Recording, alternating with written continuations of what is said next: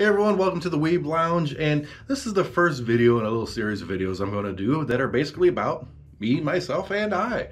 Little tales and stories and such that hopefully entertain you as much as they have me through memory.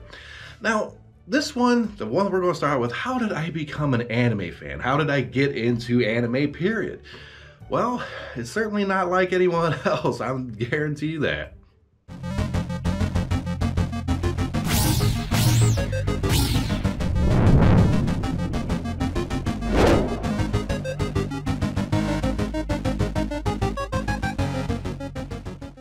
The time is the early to mid 90s. I'd say that like it's a long time ago because now it was. That's depressing. All right, well, I'm sitting at home and watching TV. You know, I'm in high school at this point. I'm in like early high school or whatever. And I'm sitting at home and we don't have cable. You know, the one time that we tried to get cable installed, the cable guy showed up. I'm living with my grandparents. The cable guy shows up and he's about to install cable for us, and I'm like, yay, we're going to get cable. And the cable guy breaks out this big old drill to drill a hole through the wall to draw the cable through, and Grandpa's like, what the hell are you doing with that? I gotta install the cable, I gotta drill through the wall. The hell you're drilling through my wall? He kicked him right off the property. We never got cable. I really wish we had cable back then. So basically, I've got a little bitty TV, I don't know, 19-inch TV, color TV, piece of crap, and it's just hooked up to a standard old school antenna.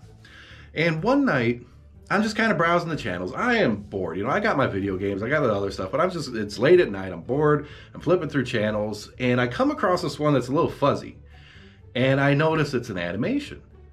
And I'm like, okay, well, what the heck is this? And I started watching it, even though, you know, you got the old school lines going through, a little bit of fuzz now and then. It's not the best picture, but it grabbed my attention. And I'm like, okay, this is an animation, but it's kind of dark. It's kind of bloody. It's hard to make out what anything, can't really hear it all that well and everything, but it's like, what the heck is this? You know, I'm enthralled. It's dark, it's bloody, there's cussing involved, and I'm like, wow, this is normally not on regular TV. Well, the next day, about the same time, I go to turn on that channel again, and the channel's not there. Channel's not there, they don't exist. It's like it was a one-off. And I'm like, well, what the heck? You know, it turns out that this was a pirate TV station. Seriously, a pirate TV station. Just some random person who decided to broadcast something or whatever, and it happened to be this anime. And later on, I figured out that anime was Vampire Hunter D. And that's kind of what initially got me into it. Is this pirate channel throwing out an anime? It's like, cool, okay. Well, that kind of exploded, if you can't guess. Yeah. So fast forward a little bit, and I'm starting to get into more and more anime. One of my friends introduces me to Akira. Now, this guy, he's not a huge anime fan or nothing, but he saw Akira and really enjoyed it. I watched it, and I really enjoyed it. And that just kind of reinforced everything. You got Vampire Hunter D over on the pirate channel. I watched Akira, and I'm like, okay, there's something to this or whatever. These aren't cartoons. These aren't little kiddie things. This is like adult entertainment, and you know, it's mature entertainment. I really like this stuff. So I started digging into it a little bit. Now, back then, I ain't got no internet.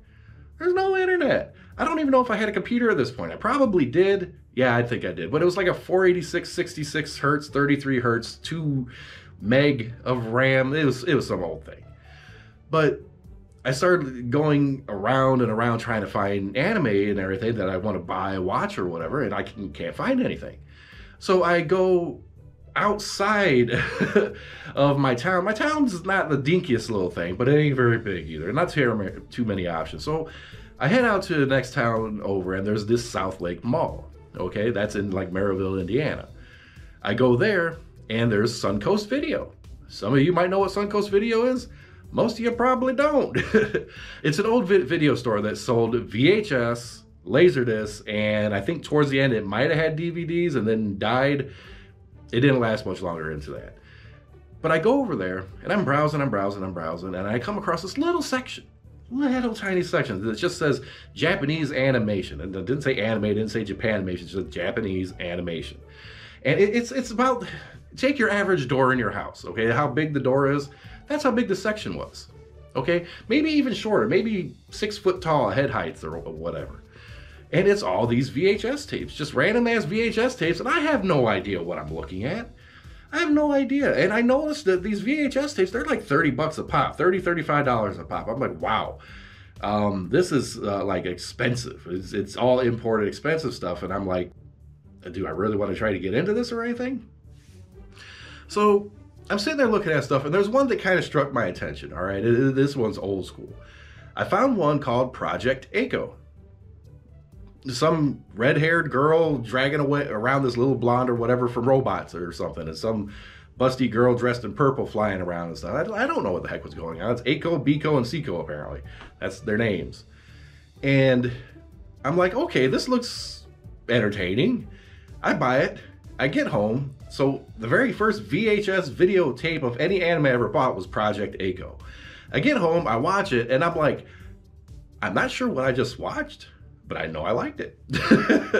Project A-ko is basically just super strong, super fast girl, and the other one has all these robots and stuff, and I think it was C-ko, the little blonde girl, where she's just worthless. She's just kind of, like, she turned out to be like a princess from another planet or something. I don't know. But that's kind of spearheaded everything, and I would slowly start to buy a few more, until I got to a little show called Tenchi Muyo, the original OVAs. When I bought this show, I bought it all. I bought the first VHS, #1 VHS. I watched it, and the very next day, I went back to Suncoast Video, an hour drive to this other town or so, and I bought the rest of the series in one go. Now this was like 7, 8, 9 VHS tapes. I can't remember how much it was, but I know they were like 30 bucks a pop, and I just plopped it down. I was like, give me the Tenchi Muyo OVA, I want it. And I think I accidentally bought one of the TV series too. I can't remember, but I bought something else with it that I thought was it, and it wasn't. That hooked me. Right then and there, hooked. I didn't have Cartoon Network. I didn't have cable. I didn't have any of this other stuff. I saw a pirated broadcast of Vampire Hunter D, spent money on Project A-ko on VHS, and it just spearheaded everything. So I end up getting Tenchi Muyo, spending money that I probably shouldn't. Okay, hope I don't get in trouble for this, but I remember going to a local college as a visitor when I was in high school, and I picked up this credit card application, right? And I was just like, well, I'm just going to BS on this thing. That's okay, it's fine. I just BS'd all over the place, turned it in, and here I am, like 16 years old, and they give me a $10,000 credit limit on a Discover card. Most of it got spent on anime. I took it. I even had a Laserdisc player. A Laserdisc player with, I rebought the whole Tenchi Muyo series, the TV series, El Hazard, Project A-ko again, the Tenchi Muyo movie, any anime I could find on Laserdisc, I just gobbled up. And this was freaking awesome because I bought a Laserdisc player when Laserdisc was on its way out for good. So I would go to another place that was kind of close to that Suncoast Video. They had this huge bin of Laserdisc, just a whole bunch of random stuff. And a vast majority of it was anime. Nobody was buying anime. It wasn't popular back then. It was a niche of a niche of a niche. That's how small it was back then. Nobody did anything with it. And so, like, in this big old bin was all this crazy amounts of anime for $5 a pop. Now, if anybody out there is old enough to know Laserdiscs weren't cheap. All right, we're talking like 40, 50 bucks a movie or something. If you, Aliens Criterion Collection, when that thing came out, the box set, that was $200. That was stupid. I bought it. I found it on sale half off, so it was still $100, but that's still stupid. But so I had VHS, I had Laserdisc. I ended up getting like this from where I worked that closed down. They had this big display case thing. I grabbed that when they closed down, and I put it in my room, and it's just lined up with VHS tapes all over the place. El Hazard, Wanderers, Battle Athletes, Nadesico, Evangelion, you name it, I had it. At least what was popular back in the day, and as it went on. So needless to say, I got my start really soon. And while this is all going down, I'm dealing in comic books. I'm dealing in Magic the Gathering cards. I'm dealing in Star Wars toys.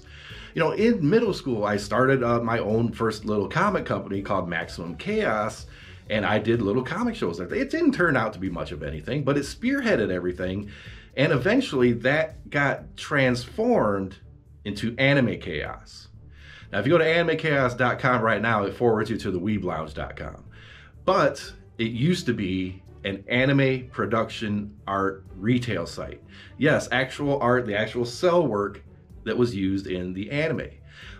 I evolved from watching a pirated broadcast of Vampire Hunter D all the way to being the biggest online retailer of anime production art in the world at that time.